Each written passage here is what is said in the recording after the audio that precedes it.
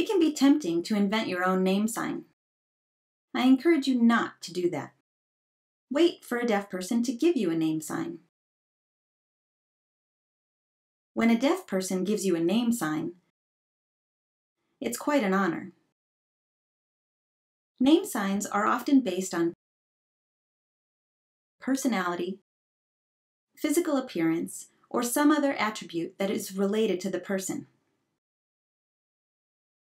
Some deaf people don't use a name sign and fingerspell their names.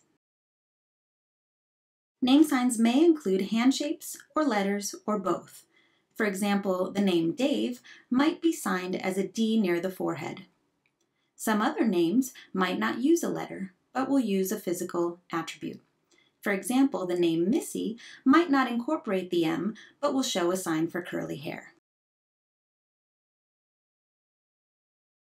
Just as in the hearing world, you might have a different sign or name depending on the group of people you are with. You might say, "My husband's name is William," to me, but everyone calls him Bill.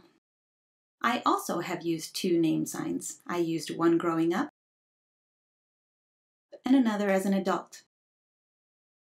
Both refer to me.